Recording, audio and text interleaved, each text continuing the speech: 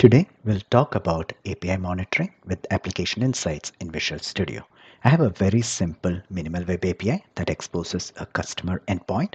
I've introduced an arbitrary delay that mimics the time taken by a downstream dependency. If the delay is more than 750 milliseconds, I fail the request, otherwise it succeeds. Let's go ahead and run this application now. If we hit the endpoint, we should observe that the request should fail roughly 1/4 of the time. All right. Let's see how we can add monitoring to this API. So I go to Connected Services. You'll see that the first option is Application Insights SDK. We select the option. We click Finish. This should add the required NuGet packages and the code to set up monitoring for this API.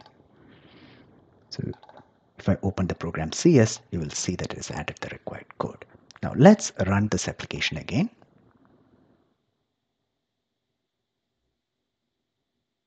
The behavior right now should be very similar to what we had before. So if I send the request, we should again observe that it should fail roughly 1/4 of the time. And you will actually see that it has started sending telemetry. So there is this application insights toolbar. So we can click on this. You can also search for the application insights search and you should be able to get to this one. This shows the data from the debug session. We can select the time range. This is currently set to custom. We can say for the last 30 minutes. We can also filter it down to the specific customer endpoint. So you'll see that it shows the same number of requests that we sent. In order to send more requests, I have a simple function app here. This has a simple timer trigger that triggers every 3 seconds and it just sends a request to the endpoint that we have.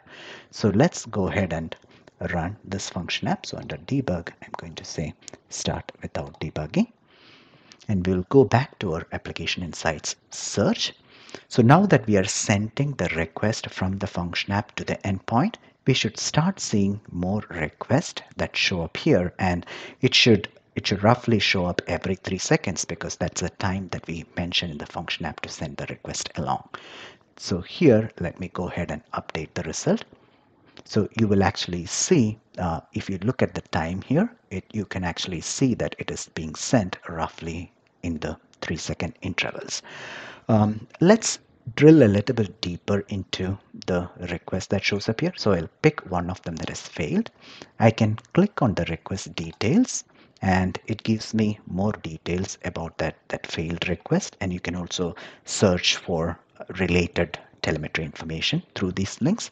Similar information can be found from the request that has passed. And if you look a little more deeper into this data here, you will actually observe that it aligns with the same behavior that we had written in the code. If the time taken by the request because of the delay is higher than the 750 mark that we put, so those requests are failing and the others are succeeding.